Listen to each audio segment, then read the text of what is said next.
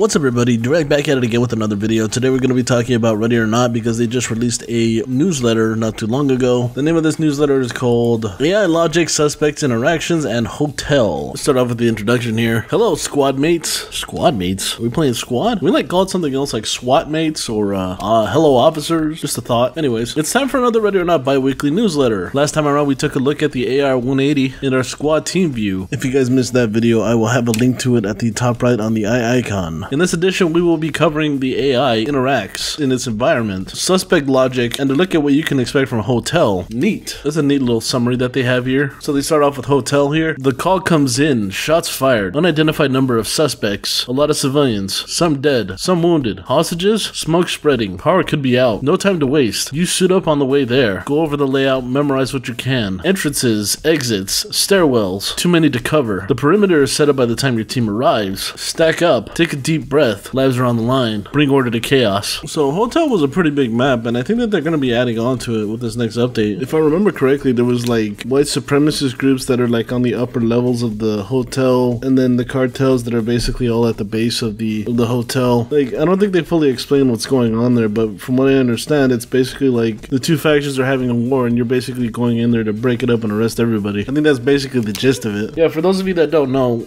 Hotel has a thing where you're actually like getting out of a freaking vehicle. They actually show it off in the trailer. If I remember to put the trailer in here, I'll put it in there. But I'm really curious to know what the new version of Hotel looks like, because the OG one was pretty big and had a lot of freaking places to go into. So yeah, they have a picture here showing off the little bar area that's featured in the hotel. You got a cartel guy off to the left there shooting at you, a civilian in the middle there cowering in fear, and this character I believe is holding a HK-416 if I'm not mistaken, with a hollow sight of some kind. Underneath the picture it says sparks fly and muzzle flashes light up the bar. Watch your fire. Every room and encounter in Ready or Not is defined by a series of decisions that the player makes. Did you check for traps or someone waiting on the other side? What's your entry method? Are you picking the lock or breaking down the door? How is your team going to clear the room? Very good questions indeed, my good sir. Each of the questions above have to be asked whenever you approach a situation. Preparation and contingencies are important. If something doesn't go according to plan, you're responsible for what follows. Jeez, way to be blunt about it. But anyways, up next it shows a picture of him holding the exact same weapon while shooting at a guy down the hall in what looks like a hotel room. There sure is a lot of smoke on that guy right there. Did you like smoke him out first, or is that just the bullets that are doing that? Curious. Oh, I might actually answer my question down below. Here it says smoke and debris obscure a suspect as he engages the officer. So I wonder what the smoke and debris actually came from. Was that just because of bullets, or did he accidentally break something, or what? All these questions and no answers. This would be so much better if it was a GIF so I could see where the freaking smoke came from. Oh well. Moving on to the next thing here, we got Hotel's complex layout and the number of civilians within means that any firefight is a risky endeavor when transitioning from tight hallways to sprawling guest rooms. Be wary, but also remember that lethal force should function as a last resort. Now, for those of you that don't know, this game ain't about kill streaks. If you've never played the original SWAT 4, in order for you to get really good points, you basically have to like kill nobody and try to arrest everybody as much as possible. Like, you're not there to kill people, you're there to nab everybody and put them in the slammer, if you know what I'm saying. Then again, I always see that freaking meme, I play for violence or whatever the hell it is, so whatever. Alright, moving on to the next thing here. It says AI logic and suspect interactions. The last time we talked about Ready or Not's AI, we showcased how they investigated disturbances. A door left open is a source to explore, and distant gunshots will put suspects on alert. In this newsletter, we wanted to further explore how the AI engages with the level and the routines. And then it shows a picture of something that we've seen in one of the previous updates, except it was in a GIF form, I believe, if I remember correctly. I wish they would explain like what all of these mean. Like, there should be like a freaking panel out to the side here that explains what this character is doing at this point in time, because I don't understand what this means. But it looks like a whole lot is going on here. Underneath the picture it says these nodes indicate waypoints, interactable objects in the environment, lighting sources, and more. That's cool and all, but I kind of wish that I could see what the hell all of this meant, because at the moment this just kind of looks like a freaking mess to me. Like, I need a book of idiots guide to follow all of this. What the hell's going on? It'd be nice if they could like label what everything does, so that way I could get a better understanding. But yeah, let's move on here. Just like the player, each action taken by the AI is prefaced by a series of actions and reactions. Each level of the game will be curated and created by our level designers, game designers, and programmers with these points in mind in order to allow suspects to respond in a variety of different ways. How would you approach their position and how you've handled other suspects in the area factors into their alertness and capabilities. Interesting. What do they mean by capabilities? Like, now they're gonna be able to like hop over shit or what? Who knows? Right now this is a lot of like talk the talk, but there's not a whole lot of walk the walk. They'll talk about all this cool stuff that they're doing, but they won't show off a whole lot of it in action, which obviously has me a bit concerned, but I get it, you know? AI is something that's not easy to do. It's very hard for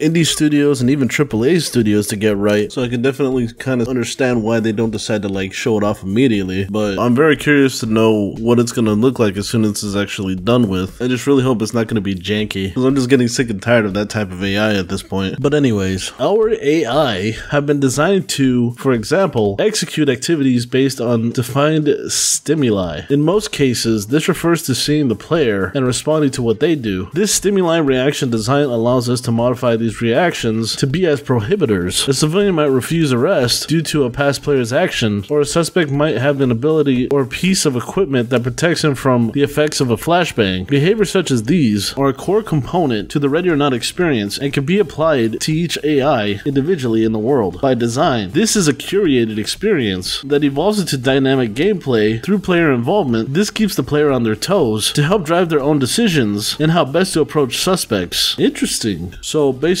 it's kind of like how whenever we're playing like a SWAT game or something, like you're reacting to the enemy. If you realize that they're flanking you to your left, you know, you decide to shift the squad to the left so that we can, you know, cut them off. So the AI is basically gonna react to what you're doing, so that's kind of cool. But again, I would really like to see this in action, because I don't know how effective this is really going to be. And again, this is like more talk to talk, but not showing the walk to walk kind of phase here. But it definitely sounds interesting, at least the way that they're describing it. So I'm looking forward to that, at least. Hope they'll be able to give us an update or show it off sooner than usual so that we can really dig into it. But yeah, here's their conclusion. With that, we've reached the end of volume 12 of our supporter development update. A deeper look at how the AI interacts with the world around it, and some action shots of the hotel. And that pretty much does it for the update. It seems like it was another short one, but I mean, at least they gave us quite a bit of stuff there. Very curious to see how the AI actually works in this game, and I'm still wondering when the hell we're gonna get that update. Come on now, just give it to me. Give it to me! But yeah, what are your thoughts? What are your thoughts about the hotel map? Is it a map that you're definitely gonna explore left and right, up and down, side to side? Do you actually think that the AI is going to be as good as they're telling us, or is it just going to be as janky as every other game that you freaking played? Let me know what you think down below, because I'm going to end it here. If you enjoyed the fact that I cover games like Ready or Not, then be sure to like the video, share the video, and comment down below. If you're someone that's new to the channel, be sure to subscribe and ding the bell. You never know, you might find something that you like on the channel. Stick around, I cover a lot of tactical games. If you're someone that would like to support the channel, check out my Patreon. Just send $2 a month, it really helps. And with that all being said, I want to thank everybody for coming out to watch, and I guess I'll catch you in the next one. Bye bye.